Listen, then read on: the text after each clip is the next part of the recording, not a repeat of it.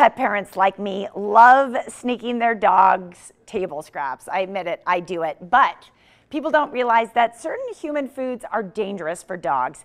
Melinda Kirk Stenger is here. She's a canine caterer who's been cooking for dogs for over 20 years. She joins us with her little puppy, Bella. Good morning, how are you? Good morning, I'm great. How are you? So, wow, you've been cooking and baking for pets for years now. I have, and something really cool and amazing is coming up. I am going to cater the largest dog wedding ever in Chicago, and I make the cake behind me, and there goes Bella. So we're working with 500 doggy couples to create the largest dog wedding, and 100% of the proceeds go to Canines for Warriors, where they partner a service dog with a veteran. And I got started cooking for dogs because I found out that Bella had allergies to things like wheat, corn, and soy. So I started making her healthy, homemade snacks that look like Yes. human food. This is so topical for me in my home right now.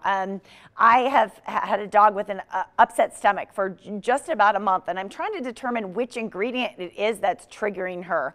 What kind of symptoms did you first start seeing in Bella that inspired you to start cooking for her?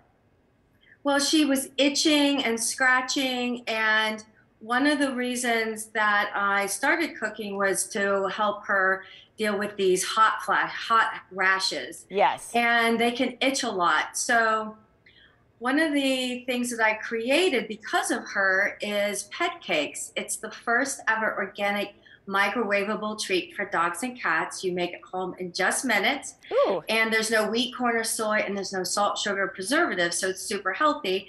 And everything's included in the kit, even the pan and the mix. It's super simple. You add water to the mix, pour the batter into the pan, and after minutes in the microwave, you have a soft, healthy cake-like treat. And the birthday kits even come with a candle.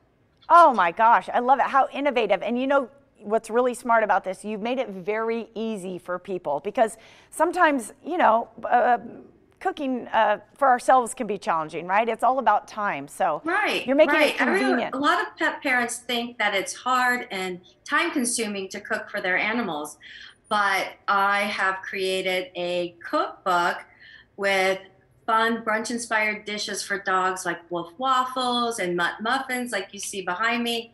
And it's super easy, even kids can make it. And I've even dedicated an entire page to things dogs should not have, starting with xylitol. Xylitol is in prepackaged muffins and cookies and even gum. And unfortunately, a friend of mine found this out the hard way when her German Shepherd got a hold of some sugar-free gum and was poisoned by the xylitol. So I'm on a mission to help all pet parents avoid this tragic mistake. You know, I love this. I have always been told that dogs should also never have chocolate. I believe there are certain nuts. I don't think they're supposed to have almonds either. Are there other ingredients that you think pet parents should be aware of? Absolutely. There's so many foods that we eat around the dinner table that can be toxic to dogs. And like you said, a lot of people know chocolate's one of them.